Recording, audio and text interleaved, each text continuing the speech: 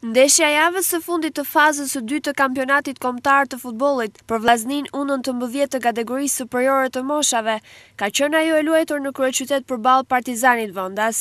Një ndeshje që përcaktonte edhe fatin e skuadrës kampione të grupit A, pasi përballeshin dy skuadrat rivale të kreut, Vllaznisë kryesuese që i mjaftonte edhe barazimi dhe Partizanit me një pikë më pak në vend të dytë, që i duhej patjetër fitoria për të rrëmbyer titullin. Por edhe pse kuqebluve i mjaftonte barazimi, të drejtuar nga trajnerët Elvin Beqiri dhe Albert Kaçi, prezantuan një lojë sulmuese, ku si rezultat i saj erdhi edhe goli i avantazhit me anë të Palushanit. Vendasit të pakënaqur nga pësimi i golit shtojnë shumë veprimet sulmuese dhe pasi kanë kërcënuar dhe me dy shtylla shënojnë golin e barazimit me anë të Bajramit. Barazimi që në fakt i interesonte Vllaznisë, qëndron në fuqi deri në minutat e fundit të ndeshjes, pikërisht atëherë kur kuqeblut realizojnë golin e dytë përmes ekzekutimit të një goditje dënimi mjeshtrore të mesfushorit Endi Ibrahimi.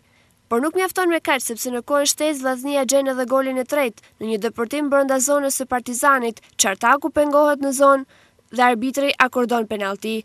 Është Rajçević që gjuan sakt dhe shënon duke bërë që e gjithë ndeshja të mbyllet me rezultatin 3-1 në favor të Vllaznisë.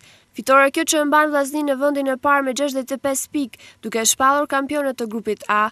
Trofeu në fjalë ju dorëzua kapitenit të skuadrës Rajçević nga antari i komitetit ekzekutiv të FSHF-s me njëherë pas ndeshjes.